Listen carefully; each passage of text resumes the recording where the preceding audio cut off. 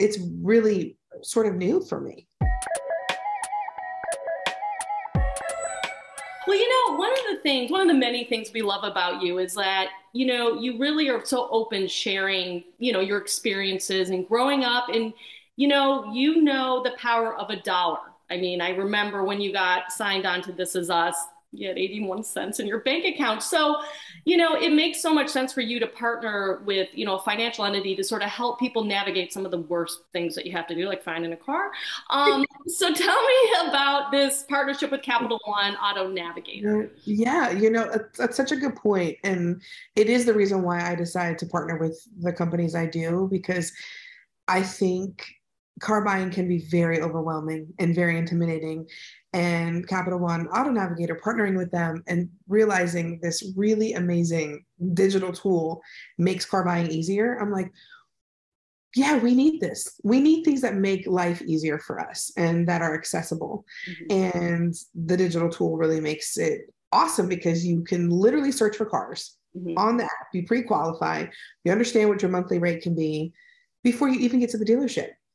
And it doesn't affect your credit score. So you're like, it's just all win-win. And if you can set yourself up for success before you even get to the dealership, it's like, just, it just makes it easier. And I just love the whole messaging behind it. And I want to help people, and I get it. I've been there. I've been there. It's like having your like looking for a computer. It is so hard. And then right now, everything's so expensive, I know. And being able to know what, after you search for the car and knowing what, you can afford after you've qualified, because sometimes when you get to the dealership and you're like, oh, I want this car, but I don't know if I can afford it. And the waiting, having all that sort of set up for you is just chef's kiss. It's wonderful. Yeah, exactly. Seriously. Yeah. Well, that is good. So that's something we can all take to the bank. Yeah. And I have to say, it is so great to see you. I think we're like living in the afterglow of This Is Us. It's just such a beautiful series. And I've always wanted to ask you, working with Ken Olin, the director. I have to say, I was a huge 30-something fan. Like, I was hardcore. So when I saw this series coming out, it just has that that feeling. It's like a visceral feeling that This Is Us had. What was it like working with him? And did you kind of see how his vision was, I don't know, just incredible? Yeah, I'm so glad you brought Ken Olin up. I don't think he doesn't get enough credit for all the incredible storytelling that he was a part of. I mean, I think he ended up directing 35 episodes. And for me, I hate to play favorites, but he's one of my favorites. He just, as an actor, of course, he's a storyteller. And then as a director, we speak a shorthand. And he got the tone of the show. And of course, obviously from 30 something, it was like a perfect storm of just having that experience of, he could literally say, Chrissy, and I would know exactly what he meant at that point. Like, he didn't even have to finish a sentence, and we all knew exactly what he needed or what he wanted or what we didn't capture yet. And it was just such a dream and a gift to work with him. And I just love him.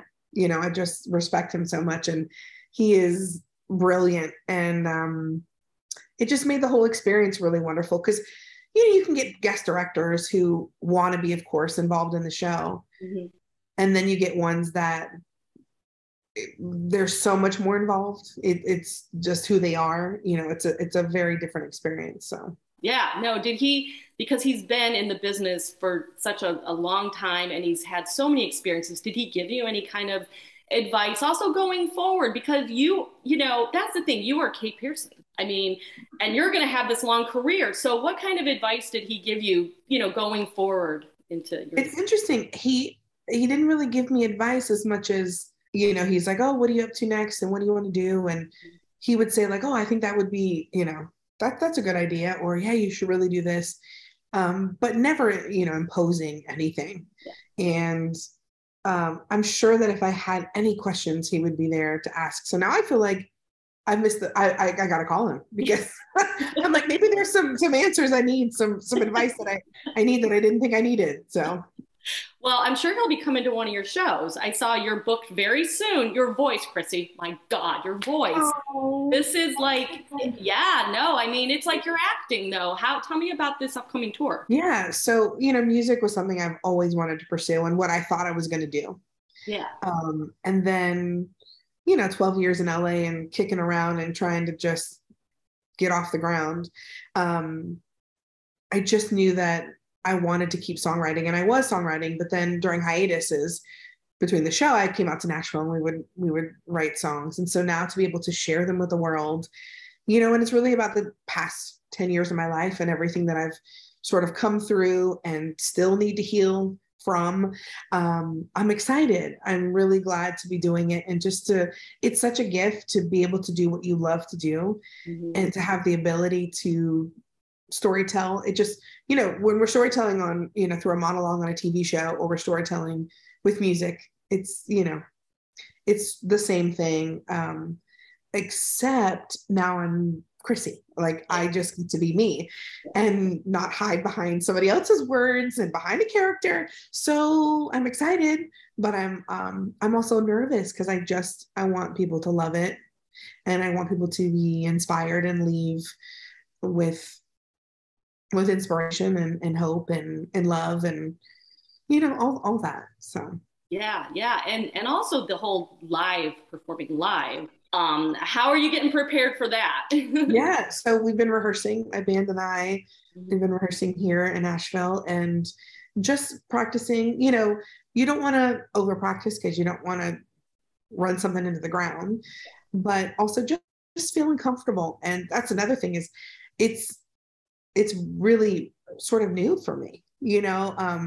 Got to perform at the Opry a few times and places around here, but a full on 7-city tour, it's a new thing. So I always love that idea when you go to a show and you don't know what's going to happen.